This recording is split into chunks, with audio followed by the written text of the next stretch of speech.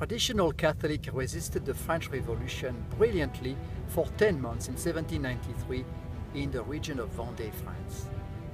They did it in defense of their religious freedom. They did it to protect their priests. They did it to refuse to go on a forced conscription and also to protect their families. They did it against atheistic governments that started the revolution in Paris. In that time, 80% of the bishop and of the priests were on their side and refused to swear allegiance to the state. Hi, this is Daniel Raborden. You may remember me as a host on EWTN, and I am now an independent, and I'm creating a movie on the Vendée Rebellion against the French Revolution. After 10 months, the French Republic brought back from Germany some hardened army. Historians are nowadays talking about a genocide, the first genocide of modern history. A genocide committed not by a religious group, not by a racial group, but by an atheist government. It is estimated that at least 140,000 people disappeared, 80% of them being civilians, women, children, and older people.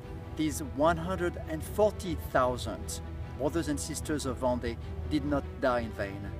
They were martyrs. They were the seeds of missionaries for the century to come.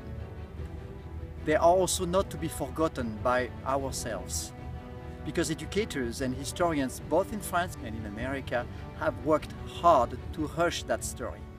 So when we are intrigued about the fact that radical liberal ideology are so intolerant actually and so brutal, we have to look no further for an explanation but the French Revolution, because those ideologies take the French Revolution as their model, and that revolution was the author of the first genocide of modern history.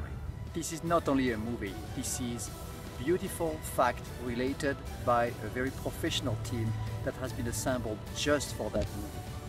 This is also your movie. You shall see on our beautiful website that you can support us. So do not hesitate. For once your value will be brought up to theaters. This is the time. This is our time. Let's take it.